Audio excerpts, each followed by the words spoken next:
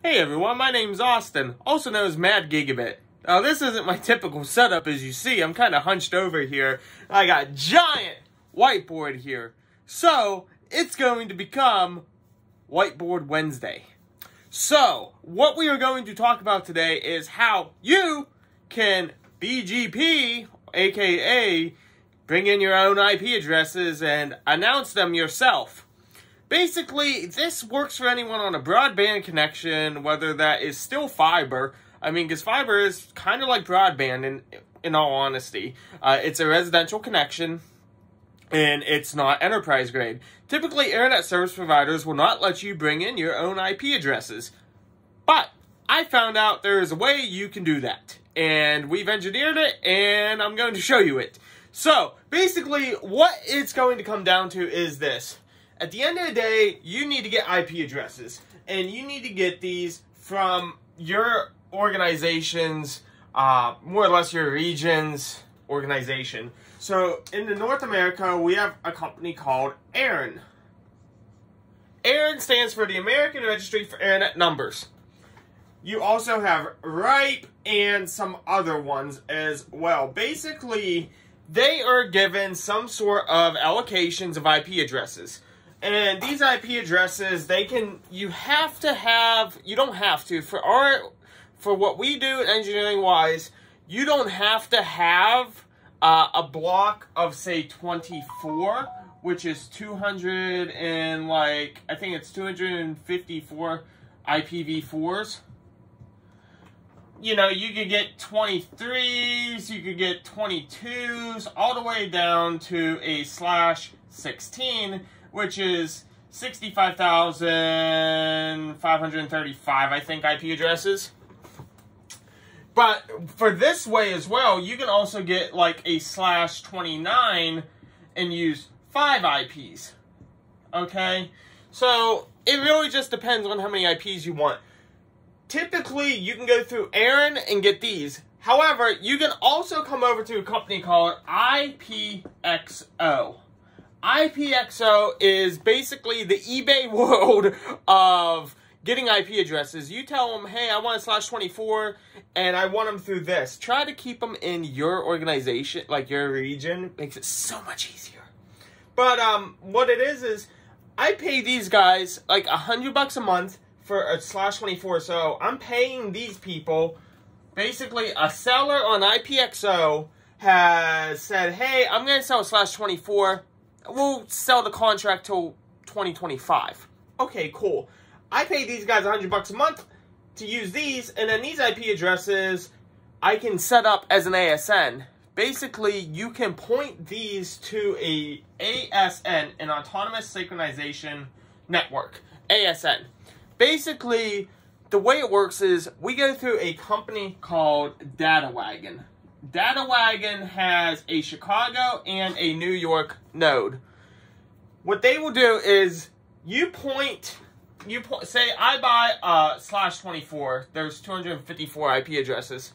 What I will do is I pay them, then I think it's $7 through IPXO to then point to the ASN of DataWagon. So pretty much what I'm doing here is I pay them, get these IPs. I then tell, hey, IPXO, I want to point them to DataWagon. DataWagon says, cool, here's the ASN you point them to, and it gets sent over to DataWagon in, say, New York. You can do this with Voltor.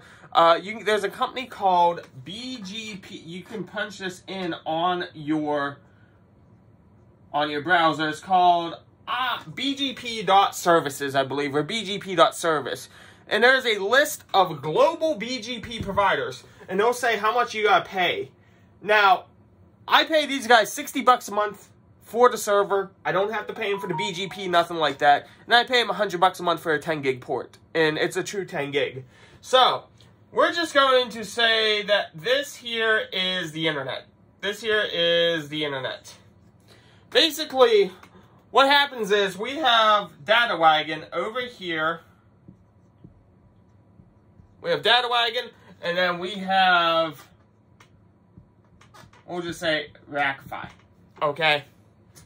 And I'll scoot this over so you guys can see it.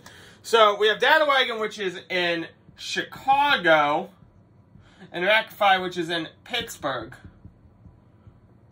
Well, what comes down to this is, okay, cool. Through all of this stuff, okay, all of this is coming into Chicago. How the heck do we get it to Pittsburgh? That's the question everyone wants to know. How do you get that into Pittsburgh? Well, it's pretty simple. So we have a server. I'm not the best artist. I apologize. But we have a server, okay? And we'll even say server. And it's running ESXi, which is a virtualization platform. You can use Hyper-V. We suggest this. We then have a thing in the cloud, quote unquote, in the cloud. It's a VM running Router OS. Router OS is made by MikroTik. Basically, what we have set up is we have all of this coming in to one IP. We have it being static routed to the WAN IP of the VM. Then, what we did is we set up a GRE tunnel. So, imagine this tunnel. This is a tunnel. Basically, what we did is we went in and we set up this GRE. GRE. This acts as a VPN. It's a site-to-site VPN. So, because we did not co-locate, we went the other route. We just get a server over here. So we set up a GRE tunnel, okay? And mind you, this is 1.1.1. We do have a MikroTik on site here. So we'll do this. This is a MikroTik.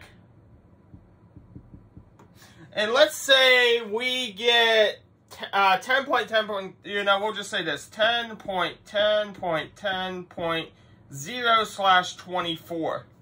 Okay? We route all of this over the GRE tunnel. Okay? And I can always help with this. Because we do consulting services. So, that comes over. Okay? Let's say we have 2.2.2.2, which is what our amazing ISP or upstream gave us. Cool. So, on this GRE tunnel, we'll put their endpoint. Okay? So, if we come over here, so you're going to have 1.1.1.1, 2.2. These are the ISPs. These are the WANs, okay? Basically, what we got to do is we got to point this so it talks over to here, and then this will become 10.10.10.1. That means 0.2 through 0.254 are usable. Honestly, it's not that hard. A lot of people think it's a super hard thing to do. It's not. And so what we do is we say to the MikroTik, because this is running Router OS, we say, okay, any of these on this LAN, it basically becomes one big LAN. This is a quick and dirty way to do it. Any number on that LAN needs to route to this. So we then point that to go there. How do we do it? Through the GRE tunnel. This acts as basically this here. It basically just immediately gets sent over. It doesn't get logged, nothing. This is strictly just as our route in. And this is, I don't know, 400 or 500 miles, maybe 300 miles, something like that away. That's Chicago, this is Pittsburgh. And we're able to do this in near instantaneously. And no one's even the wiser. Now, we could always BGP through two different providers on site here. It's very expensive to do through these providers. And also, what does Chicago have? They have two things. One, they have an additional layer of DDoS protection. So this here, this GRE tunnel and this is its own DDoS protection in addition to us. So that gives us two DDoS protection layers. In addition, that also helps us expand if we need to in the future. Okay? Because let's say this. Let's say we are moving from downtown Pittsburgh out to the outskirts or vice versa, whatever the case is. Okay? We could take this anywhere. We can take it anywhere. We take that microtik, we can throw it up in New York. We could take it down to Miami. I love Miami. Key West to be exact. We could take this microtik anywhere we want in the world.